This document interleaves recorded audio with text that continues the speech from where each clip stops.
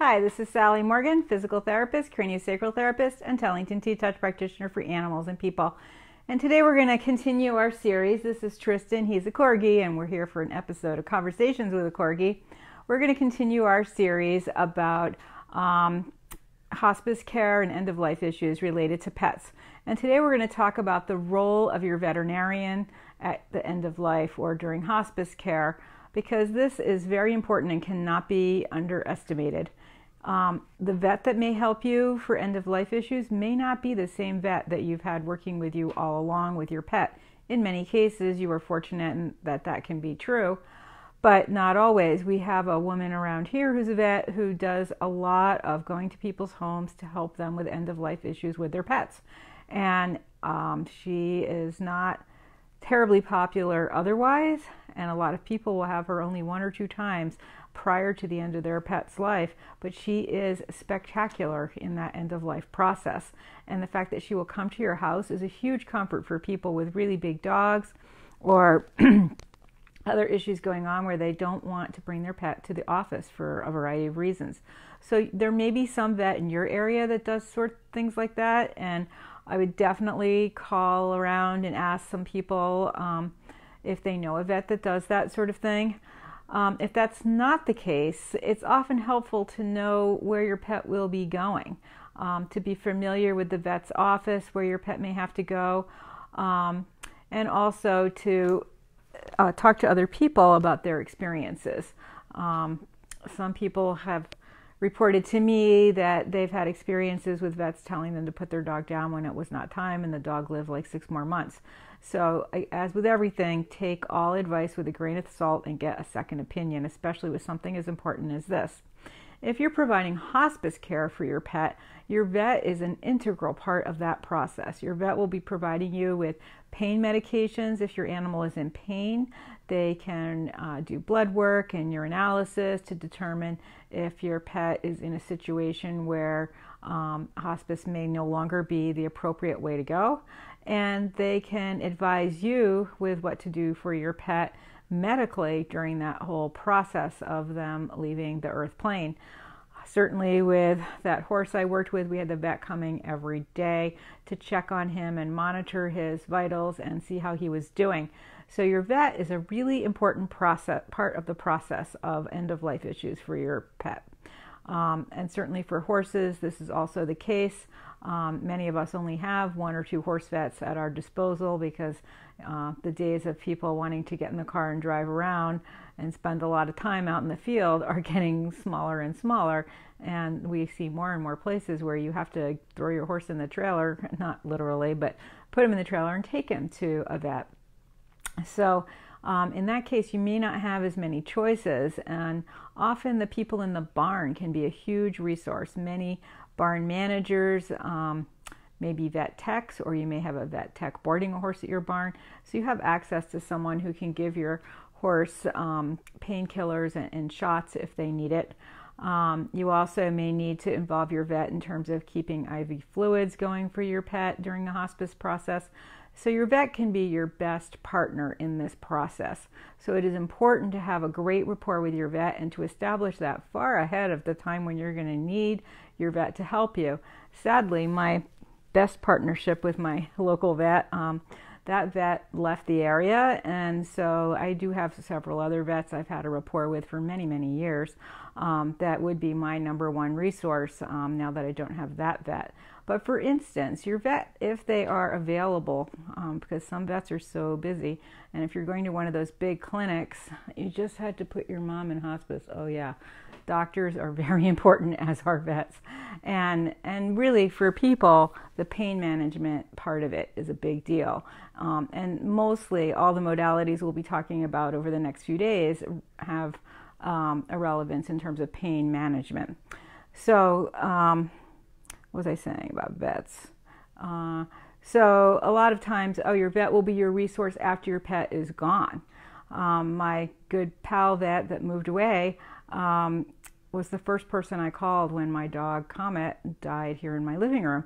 And he is a very different kind of vet. He's a very spiritual person, and he knows that end-of-life issues take precedence over everything.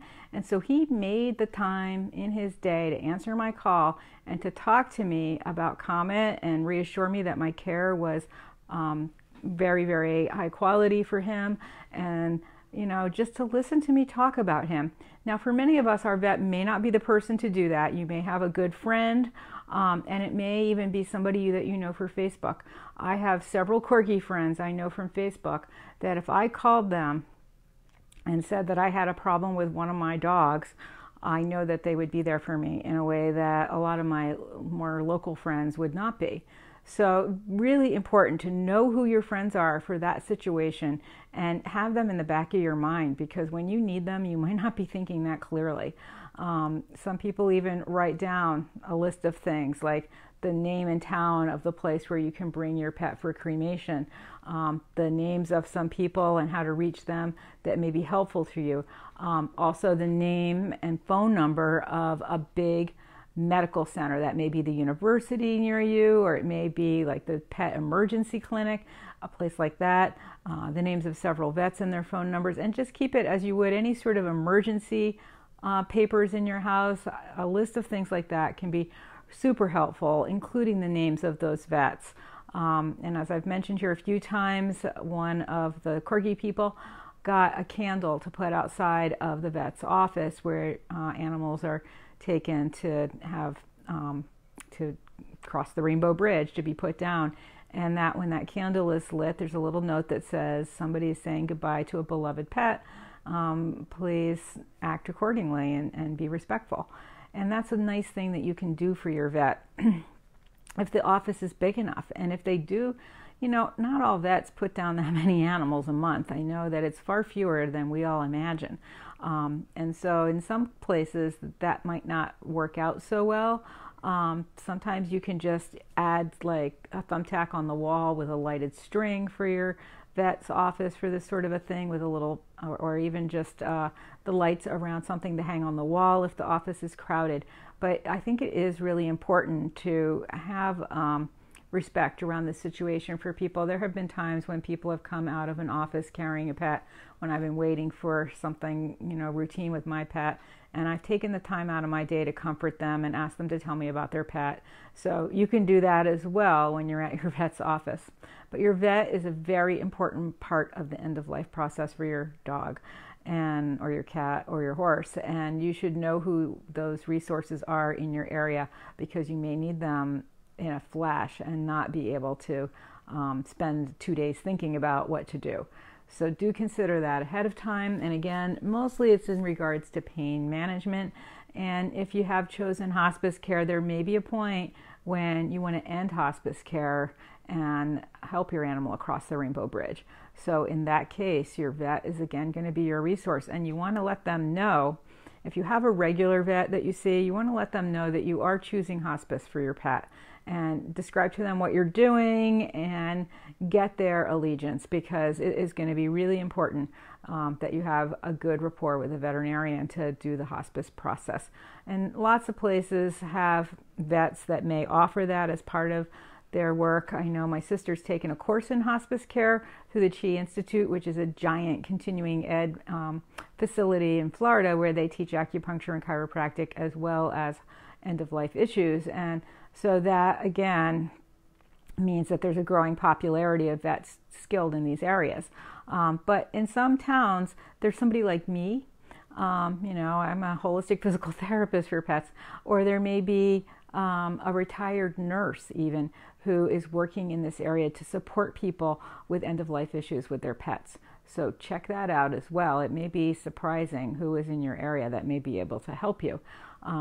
So it does behoove you to spend a little time and check this stuff out, but make sure you have an excellent rapport with your vet and that they are on board and aware of what you're doing. And if your vet can't do that, find a vet that will, because you will need a vet through the hospice process. We are lucky we have a great vet. Yeah, we all are lucky when we have a great vet. That's the truth. I know one of my horse clients, she uses 3 different vets. She has 2 horses, and she kind of rotates through them and has a different one for lameness, then for colic, then for routine vaccinations and things. just so that she has the right vet when she needs somebody who's a specialist available to her. And they all think that they are, her favorite vet, and they're aware that she has several vets. I mean, in this time of, lots of people have several vets because there are more and more specialties of orthopedics and neurology and seniors and feed and, all the other things that go along with veterinary specialties. So make sure you know who your vet is and you know which vet you need to call if you want to help your animal across the bridge at home, or if you're going to need to bring him to an office. And if you are choosing hospice care, make sure you know of a vet in your area who can support you in that journey, because it really is something that you need a lot of help with. So thanks for joining us today. That was another episode of Conversations with a Corgi, and we will be back. We're at our educator job Monday and Tuesday, right, Tristan? Wednesday, we're supposed to drive to New Jersey for Thanksgiving, so I don't know that we'll be doing this Wednesday, but certainly Thursday we might not. But I'm going to try to squeeze a quick one in on Wednesday morning. So we'll see you then. Everybody have a great day. My body is very sore from cutting up the tree that fell on my dog fence. The fence is crushed. My lilacs are crushed. I'm very emotional about my lilacs. I love them. But the tree has been cut up and hauled away. Now we have to get the fence fixed. Right, Tristan? Got to keep you safe. Keep out the big things and keep in the little things.